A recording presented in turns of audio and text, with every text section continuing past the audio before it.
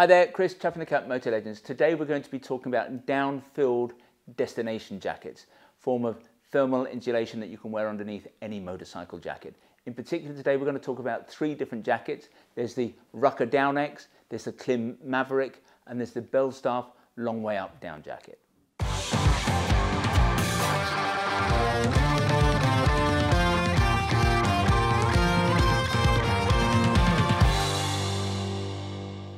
Historically, many motorcycle jackets, be they leather or textile, have come with some form of detachable thermal inner jacket. Sometimes those jackets have sleeves, sometimes they are configured just as gilets. And they're normally comprised or constructed with some kind of hollow form fibre that traps the air, that insulates heat close to the body. The truth is, however, that in most cases those thermal inners, those detachable thermal inners, are not particularly special. You can normally achieve the same degree of heat by going to merino or some other form that is thinner and provides just as much insulation. And what happens is many bikers end up throwing their inner jackets away from day one and just never use them. So this is my set. Over a number of years, I've put these in a drawer in the garage, never used them again. They sit there, they're never going to be used. There is another problem with these jackets, with these inner jackets, and it's just that they're a bit fiddly. So they normally have zips that zip into the jacket. They will have maybe a button on the side here that zips them into the flanks of the jacket. You might have buttons on the sleeves. So they just create a hassle. So if you go out on a morning, you're not sure whether you need it. You decide to take the thermal out, you've got to unzip it, you've got to take the buttons off, and then at some point when it's cold again, you've got to go through the whole process again and put the buttons in the correct place. On a rucker jacket, you'd have a red and a black button. It's all got to be done correctly. It's all a bit of a pain, and it's a little bit time consuming.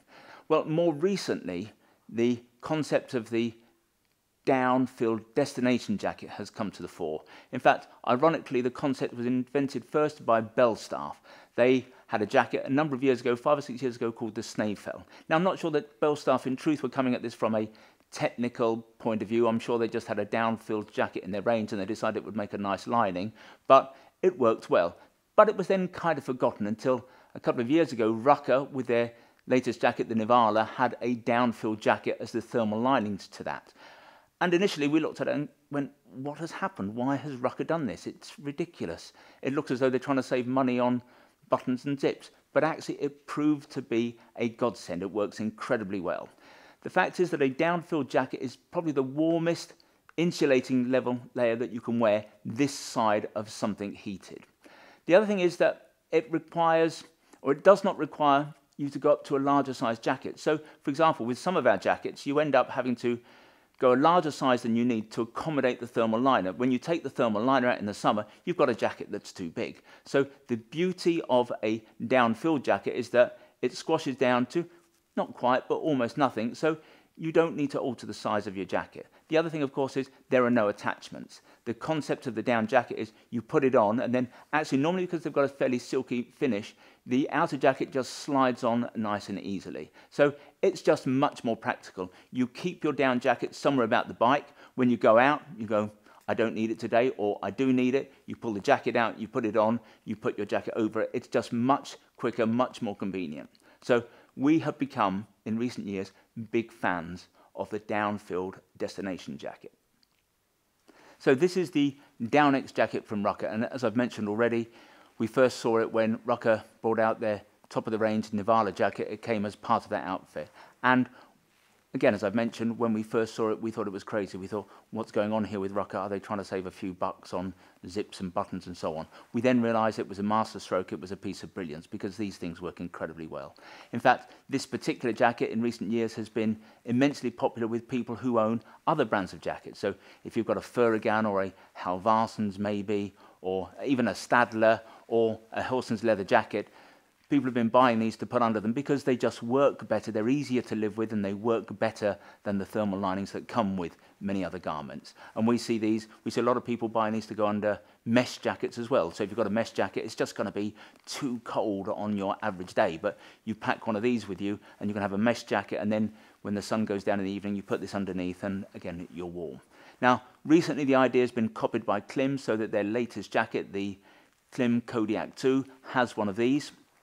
Belstaff also put it in their Long Way Up Charlie Borman jacket. It would be a bit cheeky to suggest that Belstaff have copied Rucker because, of course, as I've mentioned, they invented the concept in the first place. But I think this style of jacket is going to become very much de rigueur at the higher end of the market as the thermal lining to go to, as it were. This particular one comprises 90% duck down, 10% duck feather. The filling, it's got 110 grams of filling. All I can say is it feels quite kind of puffy, as it were. I don't know if 110 grams is fantastic or average. And I don't know because neither Klim nor Belstaff give us a quantity of filling that's in their jackets. What we don't know, and it's a more meaningful measure of the efficiency or the warmth generated by a jacket, this jacket doesn't come with what we call a fill power rating. Now, in the sports industry and the skiing industry, fill power is the rating you look at to judge whether a garment or how warm a garment is. This comes, unfortunately, with no fill power rating. There is one for the Klim, and I'll come on and talk about that. But the bottom line is, it's still a very warm jacket. In terms of details, you've got two outer zip pockets here. You've got a couple of inner pockets. They're not zipped, but you can put wallets and so on in there. It can be worn, and this is one of the unique things about this particular jacket, it can be worn also as a gilet, and I'm going to demonstrate how that's done. It's a little bit fiddly, so whilst I'm doing this, go off and make a cup of tea or talk amongst yourselves. You undo the zips at the top of the sleeves. There's then a kind of pouch here that you put the sleeves into.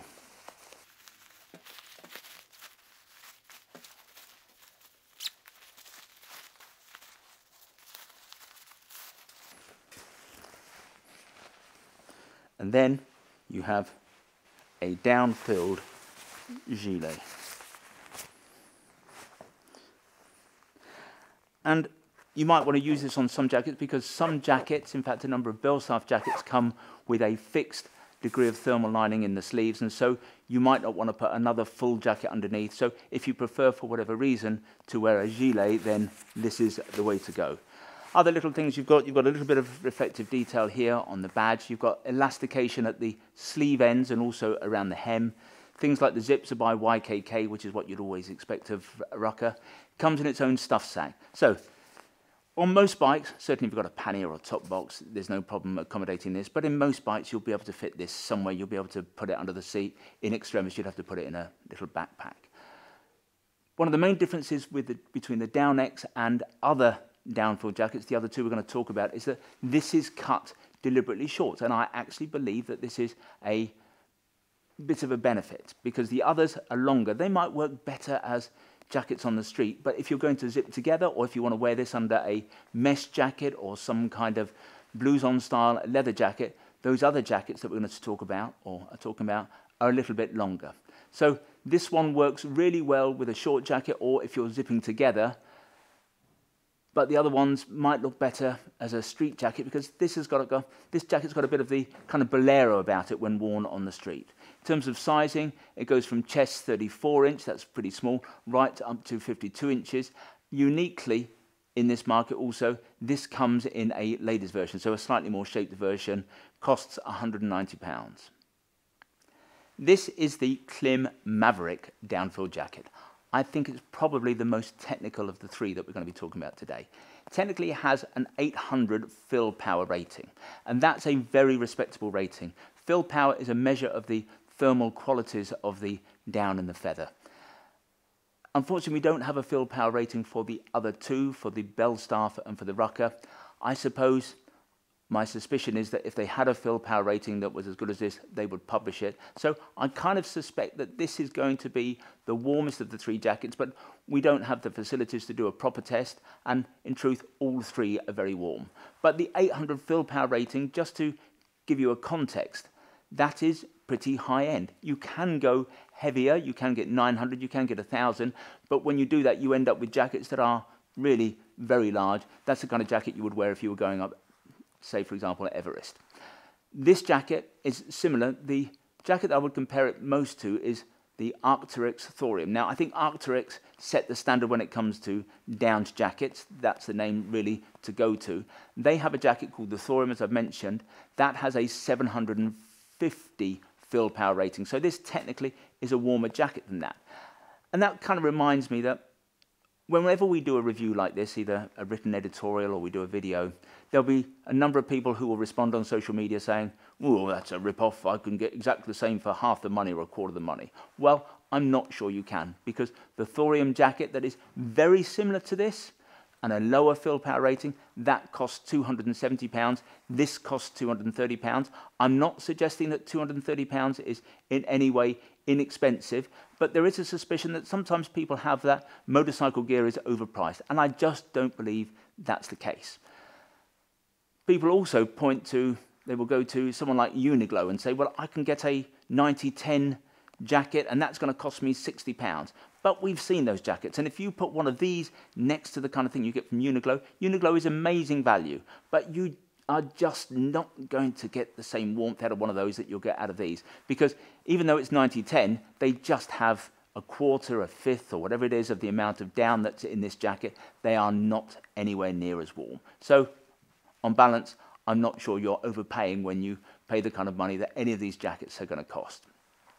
In terms of the technicality of the jacket, this one is 90% goose down, 10% goose feathers. You get these baffles here. These are called baffles, and basically the baffles stop the down migrating around the jacket, because otherwise it would all end up at the bottom of the sleeve. These baffles are heat sealed, so they call them seamless baffles. So that's good, because it just means there's no stitching to come undone, and where there's stitching, you end up with feathers coming through the holes in the stitching and so on. So that very effectively stops anything moving, and you can't catch the stitching on something inside the jacket. So this jacket is not going to get torn apart, as it were. The jacket is made of a wind-resistant nylon. I would not get too carried away by that. This is not particularly wind resistant. Now, if you were wearing this under, say, a mesh jacket for a bit of warmth, I think you would still want to put something underneath this to really stop the wind. So Klim, for example, have a jacket that they call the Klim Zephyr. It's a super thin windproof membrane. So if I was wearing this under a lightweight jacket and I really wanted to stop the wind chill or reduce the wind chill factor when I was on the bike, I would be wearing the outer jacket, I'd be wearing this, and then I'd be putting something like the Klim Zephyr underneath it. By the same token, Klim tell us that this jacket has a durable water repellent on it. That's a waterproof coating, but I would suggest that you really should not get carried away, because the durable water repellent is probably going to stop the water entering the jacket for 10-15 minutes, but this is not going to stand up to a heavy rain shower. It is eventually going to wet out, the water will seep in, and water and down do not mix well. It all ends up coagulating, you lose all of the warmth, so this is not a jacket you want to get particularly wet. If it happens, by the way, you just put it in the dryer with some tennis balls. The tennis balls knock it around and puff the jacket back up again. One of the differences between this jacket and the other two that we're looking at today is that this one does not come with a stuff sack. It folds into its own pocket, so that's quite neat. It ends up about the same size as a package as the other two, but it means that you just can't lose the stuff sack. You just undo the pocket, you stuff it into the pocket, you do the zip up, and you can't lose it. Other details, hem adjusters and cuff adjusters. So there's elastication here around the cuff and around the hem. What's a little bit different, a nice touch on this one as opposed to the other two, is that if you put your hands in your pockets, you've got elasticated adjusters, so you can tighten the hem if you particularly want to. In terms of the Scotch-Lite, more Scotch-Lite than on the, certainly than on the Rucker. This whole zip, the banding of the zip is Scotch-Lite. You've got two outer zip pockets, no internal pockets. This jacket is longer than the Rucker. I've mentioned that one of the nice things about the Rucker is that it's a bit short, so if you're zipping together, I think that's a better jacket. This jacket's about the same length, I think, as the Belstaff. Now, it was designed, Klim brought it into their range to go with their new Kodiak 2 jacket, and I would say that if you're zipping the top of the Kodiak 2 to the bottom of the Kodiak 2, this jacket is too long. You're going to have to fold it up. So it's not perfect in that respect. If you don't zip together, and of course you should zip together, but if you don't zip together, it's fine. It won't go longer or it won't stick out the bottom of the jacket, but I don't think this is a perfect length for zipping together. But that's not a problem. You fold it up. There's no bolt there, so I can't see that being an issue. Is this the warmest of the three jackets? Well, that's difficult to say. We don't have the facilities to do that test, but I would think from the 800 fill power rating, that's pretty impressive. My suspicion is this is possibly the warmest. Personally, it's the one that I like the most. I think it's a lovely jacket to wear. I think the Rucker's a little bit too short for wearing on the street. What I did when I first saw this jacket, I first saw it earlier this year when Klim sent us the samples. They sent us the Kodiak to it, had this in. I nicked it. I've been wearing it ever since. I wear it almost every day. I think it's a fabulous jacket. I'm very happy wearing it as my go-to jacket. It comes in a range of colours. We don't have all of the colours, and as ever, Klim are going to be short on stock, but it comes in a black, it comes in an anthracite, and we hope to be getting it also in a dark blue. Sizes, it goes from a small all the way up to a 3XL. It comes in, as I've said, at £230. This jacket has a slightly confusing name. It's the Belstaff Long Way Up Down Jacket. As we mentioned, it was Belstaff who first invented the concept. It was Belstaff who first put a down liner into a motorcycle jacket, and I always have to mention that because in recent years I've developed the habit of talking about the Rucker and the Nivala and suggesting that Rucker invented the concept. Whenever I do that, Belstaff send me an email or complaint saying, no, they didn't invent it, we did. So technically, that's correct. It was first seen under a Belstaff jacket. It was reintroduced last year, 2020, as part of Belstaff's Long Way Up suit. Now, that was the suit that they developed for Charlie Borman for his trip with Ewan McGregor in their never-ending search for electrical power sockets as they rode up from South America through Central America to North America. The jacket was worn by both Ewan and Charlie on and off the bike. Now, Ewan had a completely different outfit. He didn't wear the Long Way Up suit. He wore a wax cotton jacket, but clearly on cold days, he would have worn this, and there are lots of shots of them in the series wearing this when they're off the bike. Like the other jackets, it has a 90-10 ratio of down to feathers. In this case, it is a duck feather, not a goose feather. Some of the other details, we've got two pockets here, two slash pockets, which have poppers, not zips. You've got two inner pockets as well. You've got, as you have with the others, you've got elastication at the end of the sleeves and around the hem. Stuff sack goes into about the same size as the other two, as you would expect. Zips on this jacket by YKK, which is the zip that one would expect Belstaff to use. In terms of the jacket and how it sits, it's a little bit longer than the Rucker, which we've already said is quite short. I think it's shorter, however, than the Klim jacket. So the Klim jacket probably works best as a street jacket, but I think that this is a nice length and it will work under many jackets. It's a favourite option, I've got to say, amongst most of the staff here at Motolegends, particularly, I might say, amongst non-bikers. So most people are going to consider that this is the most stylish of the three options because obviously it's got the Belstaff badge on the side. But as a biker, this jacket is going to work really well on under almost any of Belstaff's jackets. So if you've got the longer Trial Master, if you've got the slightly shorter Crosby, it will even work under the shortest Belstaff jacket, the Mojave. And I've got one here just to make that point.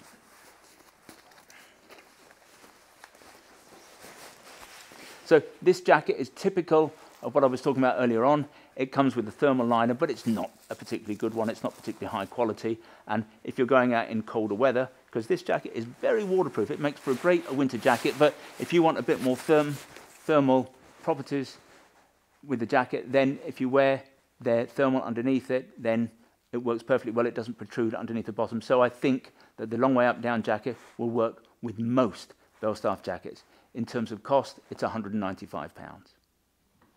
If you'd like to see more insulating solutions, as it were, visit the website motolegends.com. If you'd like to learn more about any of these three jackets, then if you click on one of the links on the screen, sometimes they're up there, sometimes they're down there, that will take you directly to a page that we've created that features all three jackets. Now, when you're there, you can check out the spec in a bit more detail, you can check availability, and obviously if you want to buy one of the jackets, you can do that there and then.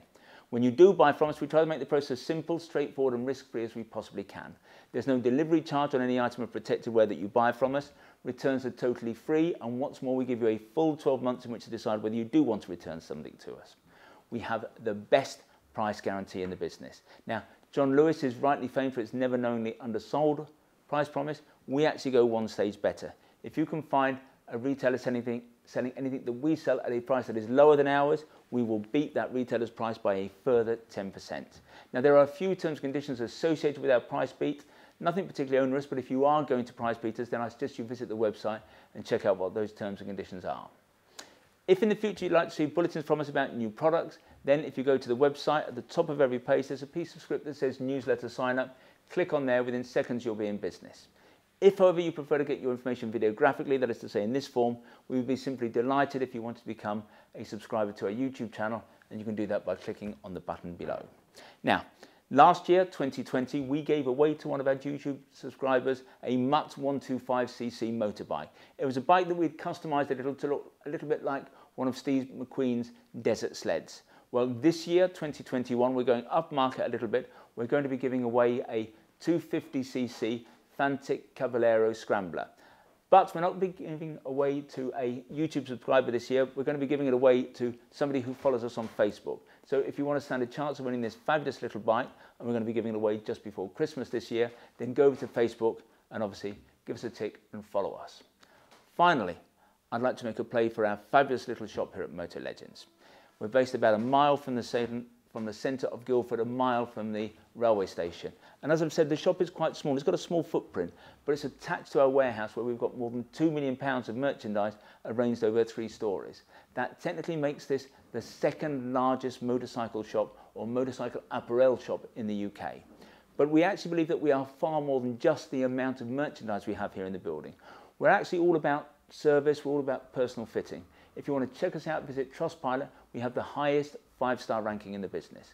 When you come and see us, we'll serve you only the finest illy Italian coffee, or we'll serve you proper Yorkshire tea in a proper teapot. And who knows, if you're lucky, you might even get to sample one of Mark's sister's delicious motorcycle-shaped shortbread biscuits. Anyway, this has been Chris. I hope to talk to you again soon.